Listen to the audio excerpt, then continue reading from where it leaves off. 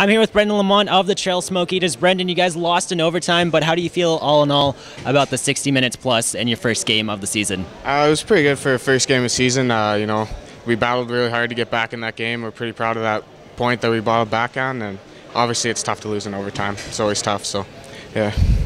And what are your thoughts on the trade? Since coming to the Trail Smoke Eaters from the Merritt Centennials, how do you feel you fit in with the team? I feel like I fit in great. It's a great bunch of guys, and really happy with the trade and really happy with the team I'm on right now. And what do you think of the showcase with nearly 200 scouts coming last year alone? I mean, this year probably a whole lot more.